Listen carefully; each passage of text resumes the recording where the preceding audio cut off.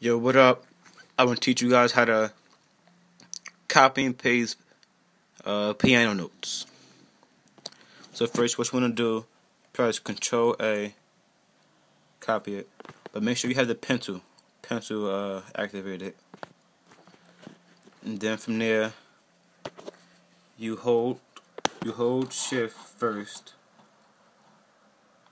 and then you click on it and place it.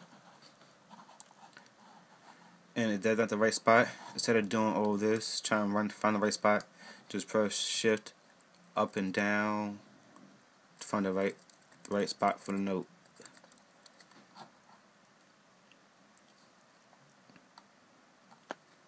So, and then you want to do both the notes again, both those notes at the same time. Do the same thing. Ctrl A,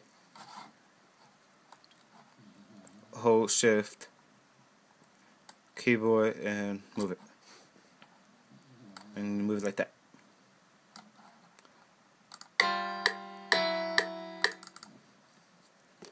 Subscribe, and subscribe.